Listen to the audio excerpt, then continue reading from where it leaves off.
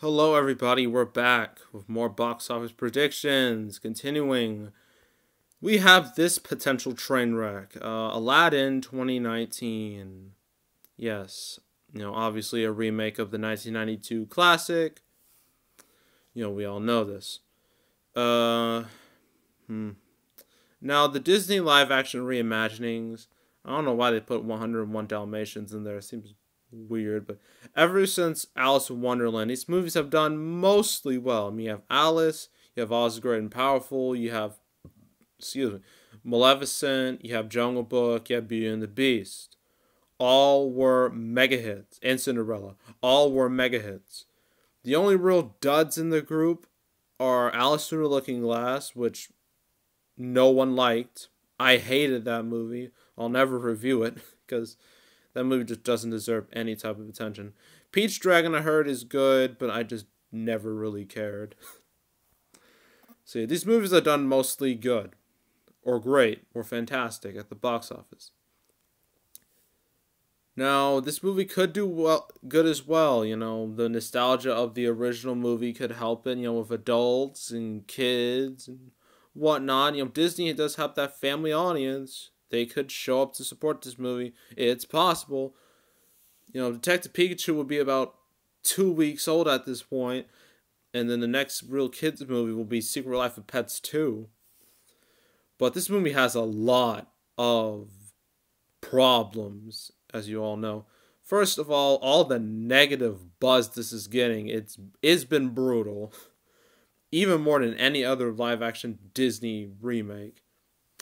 Because people generally love the original movie. They love that movie to death. And, seeing this new version, the trailers don't make it look very good at all. I mean, have you seen Jafar? What is he? First of all, he's way too young.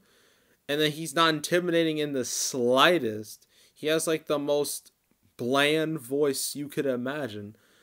No one looks like themselves from the movie. Aladdin doesn't look like himself. Jade doesn't look like herself. No, Jasmine. What am I saying? I'm thinking Jade from Mortal Kombat. Jasmine doesn't look like herself. Especially Jafar doesn't look like himself. Things just don't look right. Why Disney? You did pretty well with some of your other movies. Why are you struggling so much in this one? Doesn't make sense. Then the big elephant in the room, Will Smith as the genie. Now, we all know Robin Williams was the genie, an iconic character. You cannot replace Robin Williams as the genie.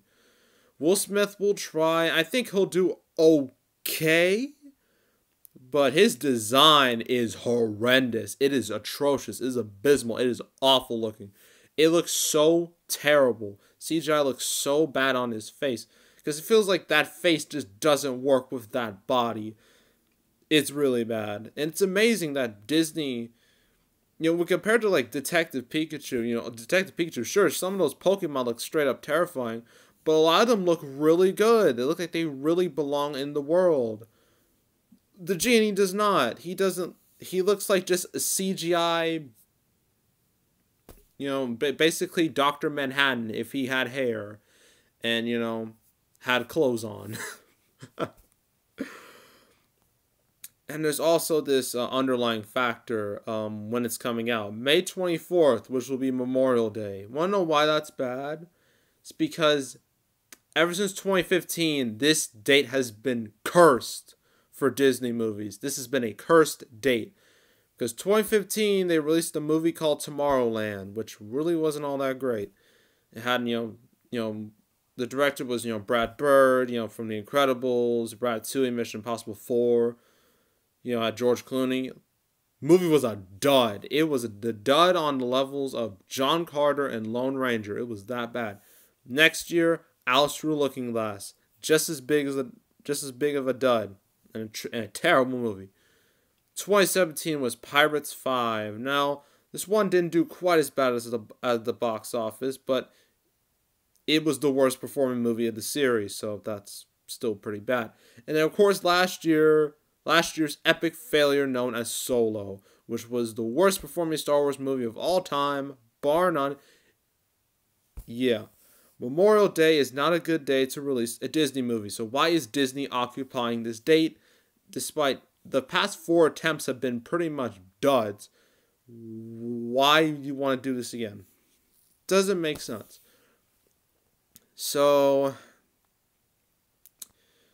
my prediction, I'm just gonna say right now, Beauty and the Beast level numbers, Jungle Book numbers, Alice in Wonderland numbers, those are all out of the question. Those are not happening. I think it will do at least on par with Maleficent numbers or Oz numbers, which seems pretty terrible for a property like this, but considering all that negative buzz, that's what I think it's going to be. So I think its opening weekend for like the 3-day will be like in the 80s. And 4-day will probably have 100 in it. And then overall, I think it will make like 200 to 250, probably 240, my guess. I'm pretty sure Disney is hoping it does better than that, but things aren't looking too hot. So yes, next movie I'm doing, Godzilla, King of Monsters. That will be very interesting. So make sure to subscribe, like this video, leave a comment, and I'll see you all next time, and I am out.